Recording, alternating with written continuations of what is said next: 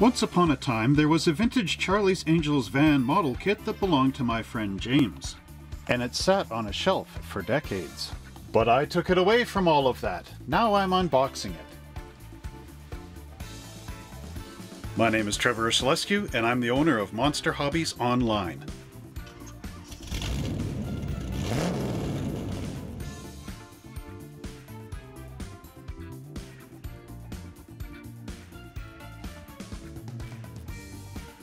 Charlie's Angels was one of the hottest TV shows of the 1970s. It featured three independent ladies who were smart, courageous, and beautiful, played by Kate Jackson, Farrah Fawcett Majors, and Jacqueline Smith. They had to use their wits to fight crime and solve mysteries. This show inspired young girls to reach their full potential. This message was carried on to women of Generation X in the 2000 film Charlie's Angels, featuring Cameron Diaz, Drew Barrymore, and Lucy Liu. But now let's step back to 1977 as we unbox the original Charlie's Angels van from Revell. Revell released the Charlie's Angels van right in 1977 at the height of the show, and as you can see, this model kit is molded in color and is 1/25th scale. The Charlie's Angels model kit is a 1/25th scale mobile unit van. The box art includes photos of the painted and assembled model. The model kit comes with dual high back bucket seats, a CB whip antenna plus dual short wave antenna, truck style mirrors, custom with hood scoop, and includes a one-piece body with flared fenders. The model kit also includes a custom interior with bed, icebox, TV, and stereo speakers, bubble sunroof and vent, lift-off roof for displaying the interior, two-position rear doors, and custom dark tinted portholes.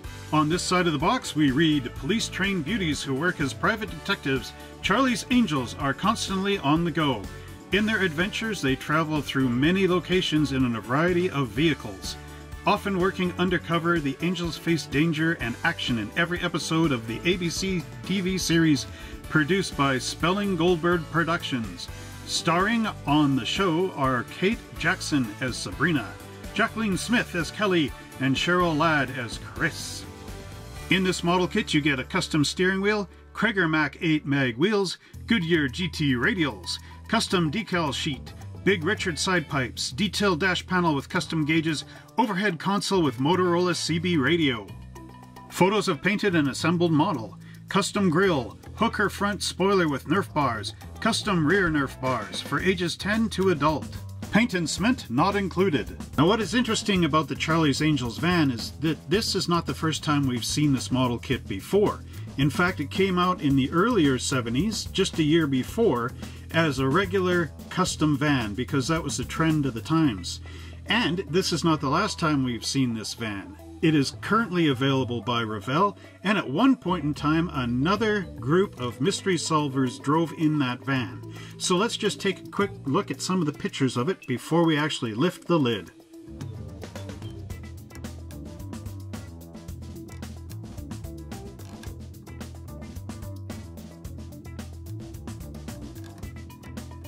Alright, so let's take off the lid on this 1977 original kit. Hopefully no dust bunnies will go shooting out or ghosts. And here we are. Look at that, molded in color for sure. Nice and pink. Woo! Crazy. Oh, one of the doors popped off, but that's okay. Look at this, all molded in that nice charcoal black color. One of the wheels popped off somewhere in there. Here's our instruction sheet, looking every bit as much of the 70s as you can possibly imagine. And here we have our decal sheet, seeing light for the first time in many, many years. You even get smoked glass in here. Lots of pink. Very sweet. Wow. This almost makes me think of the 59 Cadillac kit. Look at all this stuff in here. Excellent. Oh, we got the old two-piece tires. And a lot of cool stuff. And here we have the Charlie's Angels van instructions with all these groovy pictures about the tools that we're going to need to build the model and how to use them. Step 1 is our engine assembly, and as you can see this is quite a simplistic looking engine. We have a left and right hand side engine block which includes the block itself, oil pan, timing chain cover, and automatic transmission. And then dropping on top of that is the intake manifold and valve covers with the distributor and carburetor molded in place. Then we have this nice air cleaner that pops on the top, left and right hand side exhaust manifolds, our belts and pulleys, as well as our fan. Step 2 shows our wheel and tire assembly going together. Of course, we've got our outer wheel, our outer tire, our inner tire, and the inner wheel, and you make up a set of all these different wheels. Panel 3 shows our rear axle spring assembly, and as you can see, we get a 2-piece differential with leaf springs attached, and this all mounts on our frame. As you can see, we got a metal axle connecting the wheels together, and then once that is down, we can add on our shock absorbers. Panel 4 shows our front suspension, and we do get a choice of either having this van at regular ride height or lowered down by just flipping over the position of these blocks here for our axle. And as you can see, an axle pin goes through and will hook on to the front wheels. Here we have our lower A-arm assembly, as well as coil springs and our shocks mounting up to the upper A-arm on our frame. And that about wraps up that portion. Panel 5 shows our engine and drive shaft being hooked up into the frame, and as you can see, you take the engine assembly and you put it in at an angle and twist it back just so that you can get the exhaust pipes underneath the frame rails. And then here we've got our coil going on into this little notch, as well as our drive shaft, which hooks up our differential to the back of our automatic transmission. Panel 6 shows our floor pan and dashboard assembly being glued onto the frame, and as you can see, it's quite a big floor pan, and there is some nice texture padding right here on the center console. Here we have our floor pedals mounting onto our firewall, and then we've got our instrument panel going in place onto our dashboard, as well as the steering column and our custom steering wheel. And of course the lady's got to sit down, so here we have this nice bucket seat going onto the seat frame, and these are actually a snack tray, which is pretty cool. There's our other seat, and then we've got our nice 1970s CB radio in 2 pieces going together and going up underneath the dashboard. Next up, we can take a look at our window assembly and the interior components. So here we have our 2 opening rear doors, this nice pleated padding being glued on, and of course our clear glass clicking into place. And then up underneath we've got those side windows, as well as our front window, which all pop into the body. Panel 9 shows our interior panels that glue into the body, and as you can see, we're going to get a right and left hand side, and they will pop right down into there.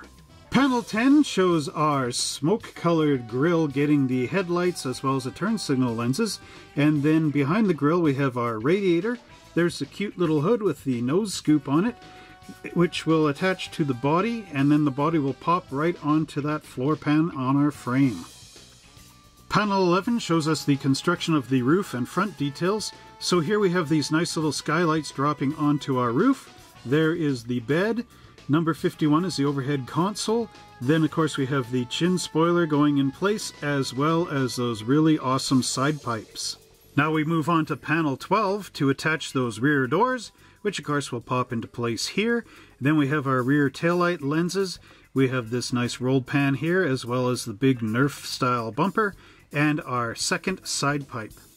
Panel 13 wraps up the show with our final assembly, as we get to attach on the Nerf bars to our chin spoiler, as well as the driving lamps. Here we have our whip antennas going into place, our decal for the license plate on the back, as well as our custom side mirrors, and the amazing Charlie's Angels decals to let you know that the girls are coming.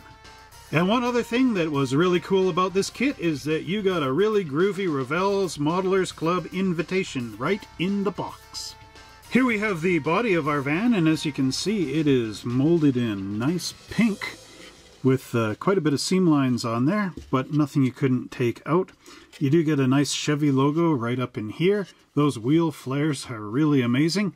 And there's our side windows as well. The van is quite hollow with all the components gone, so that little panel that glues across there will really stiffen this up in the back. I probably recommend gluing that on first to this body. As you can see inside, there is not much detail. Well, there's a little bit up along here, some texture. Not very many mold marks to deal with, but they are still present, and a few little bits and pieces to remove. Overall though, I think this van body is quite nice. but again, it is a little bit flimsy just because of all the components that are missing out of it. Here we have the frame for our Charlie's Angels van, and as you can see, it is quite nice. Really well constructed. Lots of nice detail, like on the gas tank here. But there is a bevy of mold marks all the way along this frame. So one there, one there, one there, one there, one there, one there, and there, and there, and there, and everywhere. So make sure you get rid of those with your hobby blade or sandpaper. Fortunately, a lot of them are in a spot where you can just drag a block right across the top, so that's not too bad. Underneath, nice and smooth. Why couldn't they have molded this upside down and put all the mold marks up here? No one knows.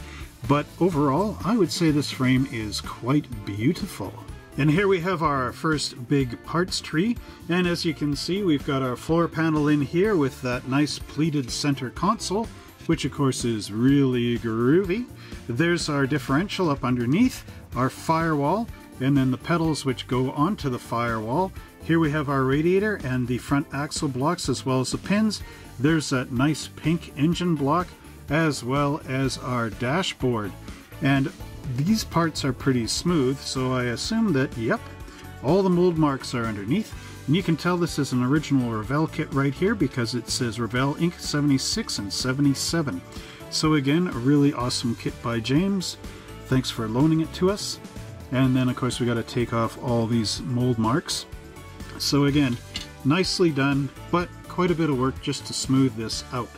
Our next parts tree of course includes the roof panel, the front chin spoiler, the overhead console, and the panel that goes across the back of the van, as well as our door here.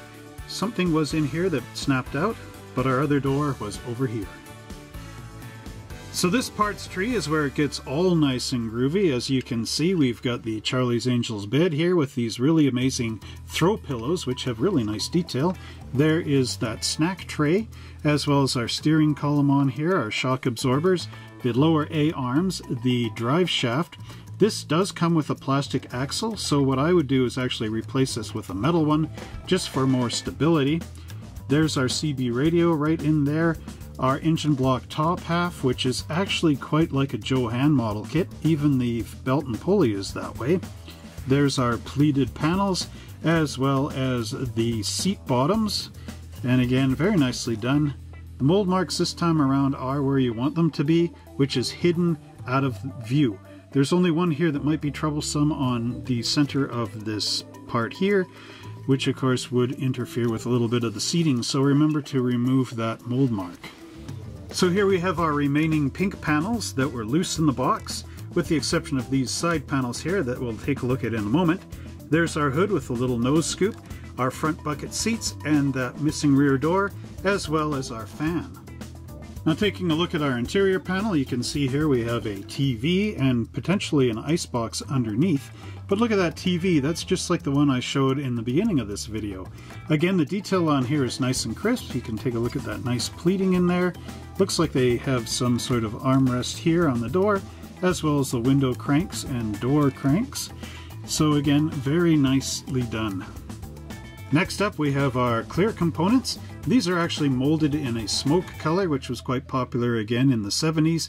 As you can see, we've got our rear windows here, the side windows, and of course all our little glass for the lights and tail lights. And then here we have the sky lamps as well. So again, nicely done. There is quite a bit of flash on the edges, so something that can easily be cleaned up to make it look fantastic. Now normally I would be showing a chrome parts tree, but this model kit does not have one. In fact, it actually has a black smoke colored parts tree instead. So here we can see we've got our grille.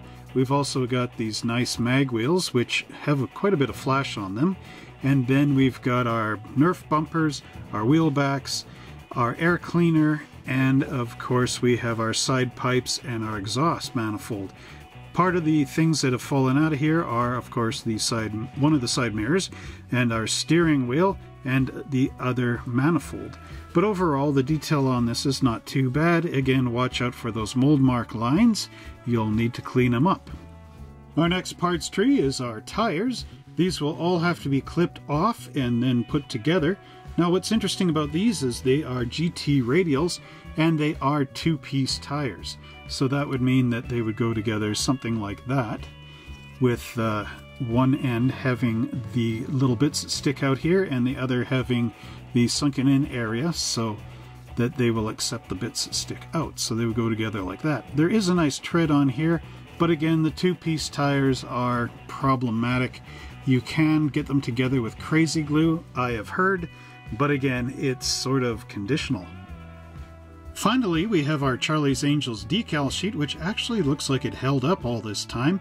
There's only one slight problem with it. It's coiled, but that's why I'm holding it down. So as you can see, we've got that nice Foxy 3 license plate and the beautiful Charlie's Angels decal here for both left and right hand side. And that completes our look at the Charlie's Angels van from Revell from 1977. And I'd like to thank my good friend James for loaning us this old historic kit so that we were able to open up the lid and see what was in the box. And if you would like to check out all our current available model kits, visit us at www.monster-hobbies.ca.